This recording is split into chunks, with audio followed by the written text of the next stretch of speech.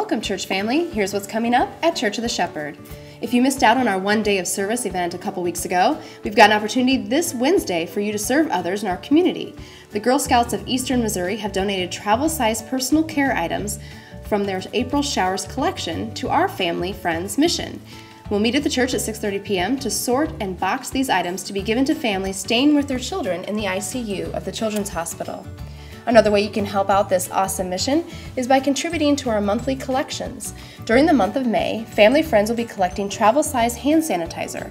We'll also be collecting food items to fill the shelves at the Oasis Food Pantry.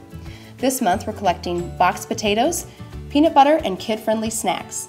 All donations can be placed in the collection baskets in the entrance to the church lobby.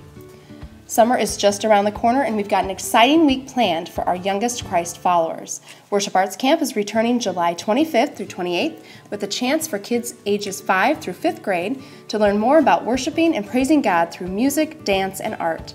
The cost is $10 per child and includes dinner each night and a camp t-shirt. Kids, if you want to see just how unstoppable you can be with God on your side, tell your parents to sign up on the Connect card today.